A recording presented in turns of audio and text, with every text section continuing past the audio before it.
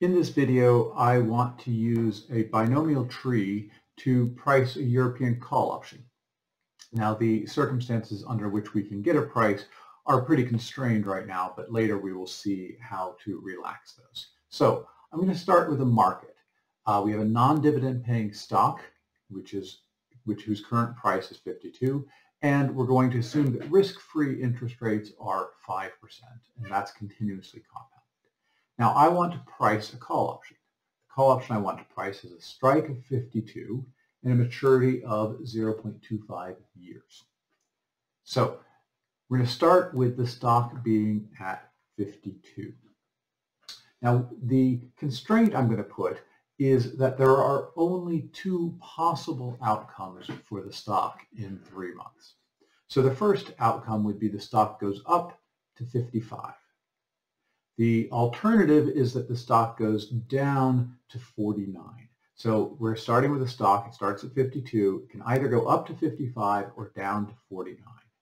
Now we can think about this call option under these circumstances. Again, the prices of 55 and 49 are at the maturity of the call option, and so we know what the call option is worth at that point. If the stock is at 55, then the call option is worth 3. If the stock is at 49, then the call option is worthless, right? You don't exercise a call option to buy a stock trading at 49 for a price of 52. Now today, of course, we don't know what the option is worth. We'll just call that C. So next, what I'm going to do is create a portfolio. And my portfolio, we'll call this portfolio A, is short one option and long delta shares. And we're going to choose delta in just a second. So this portfolio at the maturity of the option, if the stock is at 55, then it's worth 55 delta minus 3. If the stock is at 49, the option is worthless, so it's just worth 49 delta. And of course, today, we don't know exactly what it's worth, but it's 52 delta minus C. Now, what we're going to do is we're going to choose delta so that it doesn't matter whether the stock goes up or down. So we're going to set the portfolio A, we're going to make sure portfolio A has the same value in both cases. So find delta by setting 55 delta minus 3 equal to 49 delta, which means 6 delta equals 3, or delta equals a half. And we can see if delta equals a half that the value of this portfolio is 24.5 no matter what.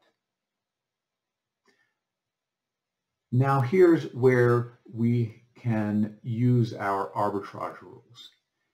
Let's think of a different portfolio, which is always worth 24.5 in 3 months.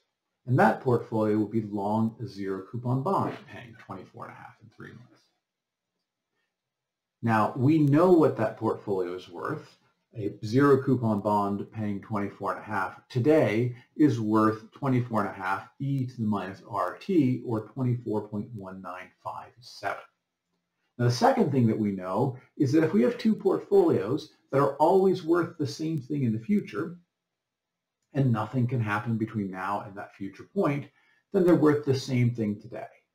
And given that, portfolio A and portfolio B are always worth the same thing in the future, so they must be of equal value today.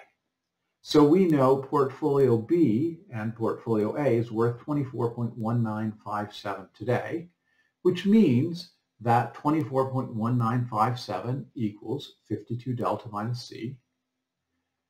We can solve for C by rearranging, and we end up with C equals 1.8043.